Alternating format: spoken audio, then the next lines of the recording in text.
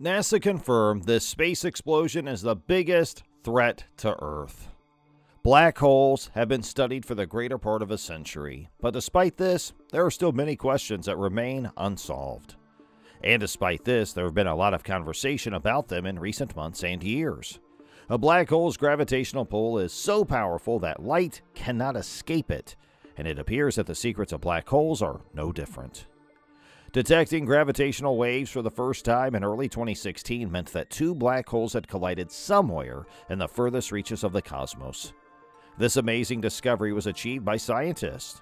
We now know a lot more about space, gravity, and how the cosmos came into being thanks to this article, which made international news. So, with all the excitement around black holes, it makes sense that people would want to know the dramatic details, but what happens when black holes collide? Hey guys, welcome back to Beyond Unknown. Today we'll be taking a look at what NASA is claiming is the biggest threat to Earth. Make sure to stick till the end of this video, as we have a lot to cover. Also, don't forget to subscribe to our channel and like today's video. It helps us a long way. Black holes are the remains of dead stars that have collapsed in on themselves, leaving these terrifyingly dense black holes that float menacingly in the centers of galaxies, consuming more and more stuff and expanding in size and power. The ultimate galactic showdown between two black holes would occur if they collided, but since nothing can escape a black hole's grasp after it passes its event horizon, also known as the point of no return, it is unclear what will actually happen when these two enormous entities collide. According to theories, when two black holes start to interact gravitationally, they will start to orbit one another and close in on one another in an ever tighter spiral. The two black holes will eventually combine into a single larger black hole, but this merger would release a huge quantity of energy. Black holes are frequently more than 100 million times as large as the Sun and spin at speeds that are extremely high, 1/3 to half the speed of light in some situations. As a result, a competing idea contends that the two black holes' rapid spin may cause them to adversely interact and recoil from one another. Any black hole is surrounded by enormous clouds of magnetized gas, and once the powerful magnetic and gravitational fields of the two black holes start to interact, they will create a funnel-shaped vortex above the black hole's accretion disk.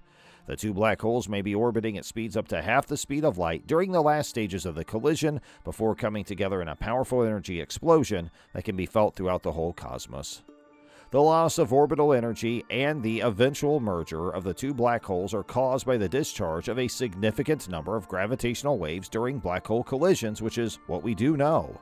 When two black holes collide, gravitational waves are produced that ripple through space-time as a result of the flash that is sent forth.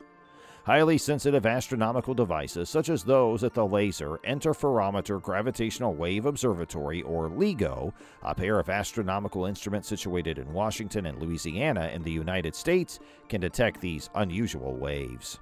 The collision of two black holes, which occurred around 1.3 billion light-years away, led to the first gravitational wave detection that was confirmed by the LIGO team in the early months of 2016. The very first plants were growing on Earth at that time, about 650 million years before the first creatures appeared on our planet. Thus, it follows that those two black holes collided at the same time. It has taken so long for those gravitational waves to reach Earth and be noticed by people after traveling across the vastness of space. Around the globe, additional LIGO-like equipment is already being constructed, and these will enable us to determine the precise locations of future black hole collisions. Our understanding of the nature of the universe and the reasons behind some of the most enigmatic and terrifying occurrences in our universe will be further illuminated by this new preoccupation with black hole research. And let's take a look at how the LIGO experiment works. The mysterious ripples in space-time known as gravitational waves move at the speed of light throughout our cosmos. Several experiments have been looking for them, predicted by Einstein exactly 100 years ago. One of these experiments, LIGO, has attracted a lot of attention. But how exactly does it operate and how reliable is it? The violent collisions of big dense objects like neutron stars and black holes that give rise to gravitational waves are known as astrophysical events. Despite being apocalyptic in nature, the events that give rise to them are so far away that they have only a very slight impact on our planet's local fabric of space and time. Therefore, in order to look for them, scientists had to create enormous, incredibly sensitive optical devices known as laser interferometers. Over 1,000 researchers from 86 universities across the globe were involved in the Laser Interferometric Gravitational Wave Observatory, or LIGO, which unites these initiatives in an experiment. 2 light beams traveling between pairs of mirrors through pipes going in opposite directions, let's say north and west, are all you need to make a gravitational wave interferometer. Space should be stretched in one direction by the impact of a gravitational wave and contracted in the opposite direction.